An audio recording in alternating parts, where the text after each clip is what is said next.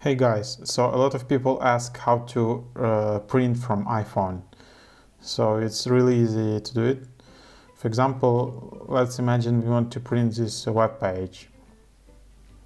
So we go to like google.com, and then you have in top bottom you have the sharing button, and you have in the top bottom you have different options like add bookmark, add to favorites, and if you scroll right you will have this print button.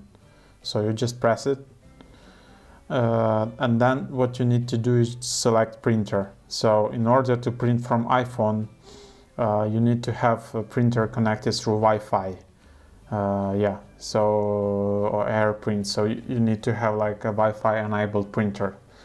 I think it won't work if you have only USB connected printers. Then you will need to print from your Mac or laptop. So you can select different copies, you can select range, so it's really basic options. And then if printer is connected, you just press print and that's it.